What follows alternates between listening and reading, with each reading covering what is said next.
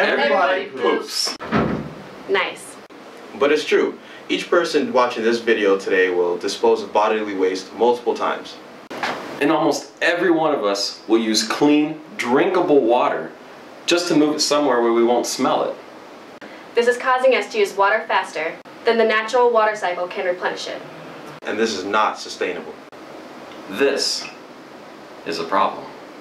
So how much water do you think you're going to use today? I would say the average American uses about 150 gallons of water a day. I would guess 5 to 10. So maybe 9. I'm going to say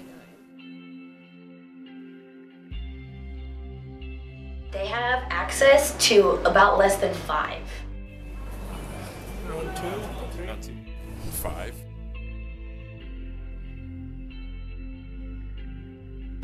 Problem within 50 years. 25.